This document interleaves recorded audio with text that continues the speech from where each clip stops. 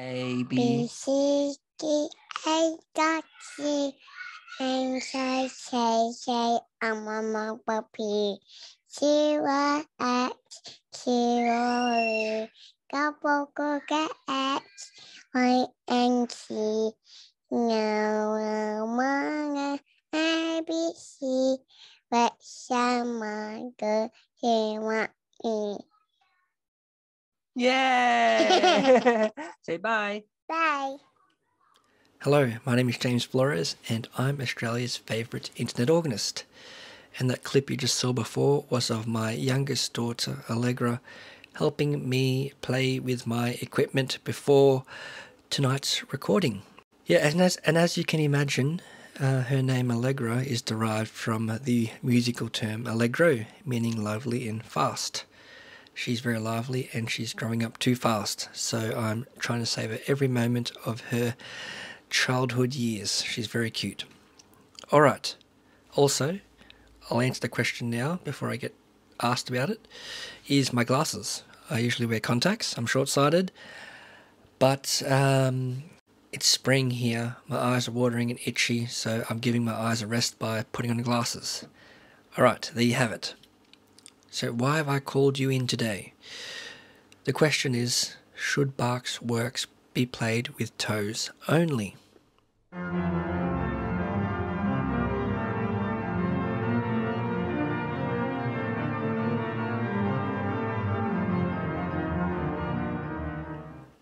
Yes, no, maybe. All right. Well, let's see. Let's talk about why we're so divided on this matter. I'm not a Bach scholar or a Bach expert. I'm just talking to you through my own experiences. So make of it what you will. Why are we so divided? Bach's pedal board probably didn't have long pedal keys like we do now in our modern pedal boards, where we can play with the heels. If you've seen organs like the really old historic French Baroque organs, they just had stumps or buttons for pedals, so it was physically impossible to use your heel. Organ shoes, did he even have organ shoes or heels on their shoes when they were playing? I think organ shoes are a modern invention anyway. There's organ master shoes, which I wear. Organ master shoes aren't the only organ shoes company around, and you don't even have to wear organ shoes. I know many organists that just wear shoes that work for them, and some people don't even use shoes at all, just plain socks. And I admit I use socks when I'm practicing, and I chuck on the shoes for a recording or for performance. It all depends. I'm comfortable playing in socks as well, if I'm not using too many heels. Alright, so why do people think we should just play Bach with toes only? Well, I think the main reason is articulation. And I agree with it. I know I always say I play Bach legato. That is my tagline, because I've been accused of playing Bach legato many years ago, and it doesn't bother me. And I basically put it down to I play Bach articulation inconsistently. I just play it how I feel and how I connect with it. I'm not too pedantic about those things anymore. Life's too short. So, articulation, using toes, I guess it replicates the articulation back in Bach's day. And the performance practice I prefer is articulate legato. What does articulate legato mean? Well, you make of it what you will. How would I describe it? Well, it's not stabbing staccato, not all detached, but articulate legato.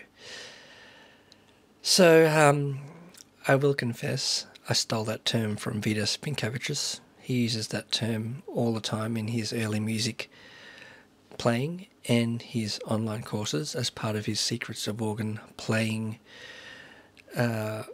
courses. Articulate legato. So it's not stabbing, staccato, not all detached, but somewhere in between. Everything's balanced. On the manuals, we can see our hands articulating, whereas it's not so obvious in the pedals. And if you're using toes, there's a greater chance of it being articulated and not joined and legatoed and slurred and all that stuff. Because, yeah, if you're using heels, toe and heel, if you're not lifting up, it's automatically going to join those notes together. Yeah, if you use heels in Bach and early music, there's a higher chance of the notes being connected or phrased. So if you use toes, there's more chance of this being detached automatically. Of course, this doesn't mean if you use toes, you'll always play detached. I see myself and many other organists that if they're playing, any early music in Bach, and they're playing, say, an interval of a fourth or fifth or maybe even a third, and they're using alternate toes, they can still sound legato.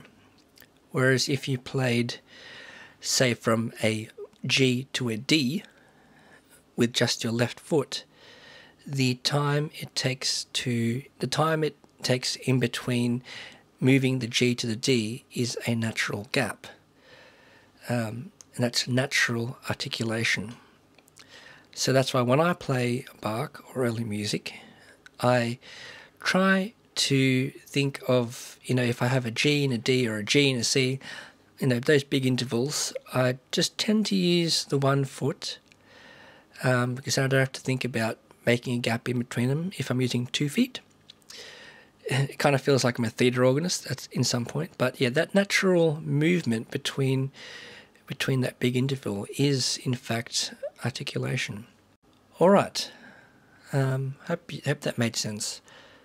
So, should we continue playing Bach's organ works with just toes because he couldn't use heels? Well, in my own opinion, we should be less concerned with how we physically play Bach, but how it sounds to the listener. Is a listener going to know that you are using heels in Bach in an audio-only recording or a recital, without a camera or a pedal camera? I have friends that use heels in Bach and Buxtehude, and it sounds perfectly acceptable. You can still create the desired articulation using toes and heels in this type of music, but a little bit more care is required. People these days are more aware of performers using heels in Bach because of YouTube, pedal cameras, concerts with cameras. So we're just generally more aware of heels being used in early music. So in conclusion, should we play Bach with just toes only? Well, my personal answer is, my personal opinion, if you only have toes, then yes. And that's all for this video, and I will catch you in the next one. Bye for now.